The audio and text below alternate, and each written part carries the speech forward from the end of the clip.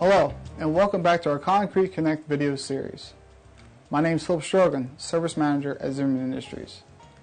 Since we are headed into the cold weather season, I would like to take this opportunity to review our basic winter operations and maintenance procedures.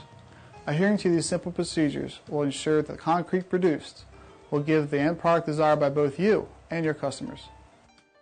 The concrete industry defines cold weather as a period when, for more than 3 consecutive days, the average daily temperature is less than 40 degrees, or the air temperature is not above 50 degrees for more than half of any 24-hour period. While most of us think that cold weather only occurring in the northern states, many southern states also experience these weather conditions. First, we'll start off by discussing handling materials during cold weather periods. Protect your aggregates from freezing by covering them with a tarp, thermal blanket, or move the aggregates indoors. If these options are not possible, loading the aggregate at the end of the day and parking the unit indoors will help. If you cannot park the unit indoors, do not load the materials at the end of the day, as the materials may freeze to the bins. If the aggregates are frozen, prior to loading, tumble the materials to uncover any frozen sections. Set aside or crush the frozen clumps. Remember, frozen aggregate will create an uneven delivery and they may cause a large fluctuation in the moisture levels of the concrete produced. Water is often heated during cold weather to raise the temperature of the placed concrete. If you are using hot water, the maximum allowable temperature in your zim-mixer is 150 degrees Fahrenheit. Whether or not you are using hot water, keep in mind that many of the water lines are small and are more likely to freeze than the reservoir. When driving your unit, the temperature that the lines are exposed to is the wind chill temperature, making the temperature far lower than the actual air temperature. These easy steps will help you avoid frozen water problems. First, turn the ball valve at the bottom of the water tank to the off position.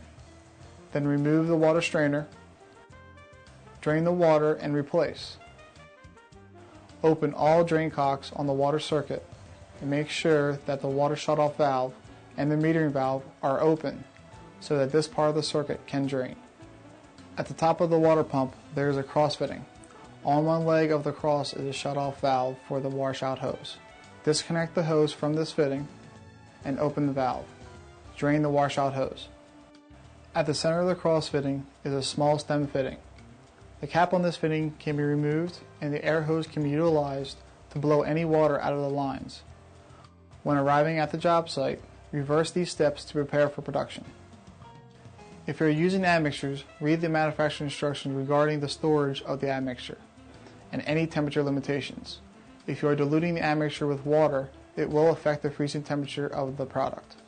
As with the water lines, the admixture delivery lines are exposed to the wind chill conditions when driving a unit. Zimmerman Industry recommends that you follow these simple steps. Shut off the air supply to each admixture tank by closing the ball valve. Once you have closed this valve, open the dump ball valve to release the compressed air from the tank. Shut off the valve at the bottom of each admixture tank and remove the strainer and drain tank.